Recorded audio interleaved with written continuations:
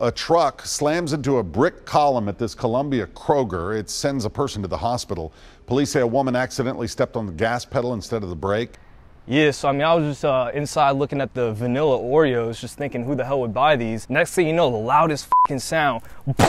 A big ass truck busts through the front door going at least $120, 140. I'm in the middle of the aisle, so I ain't got nowhere to go. I see it coming at me. I'm like, I can't get got right now, bro. I got a brand new PS5 at home. Now is not the time. So I got nothing to do but to brace for impact. I see it coming. Big body, fucking totaled the bitch. I totaled the did they tell you that? The wall didn't even total it.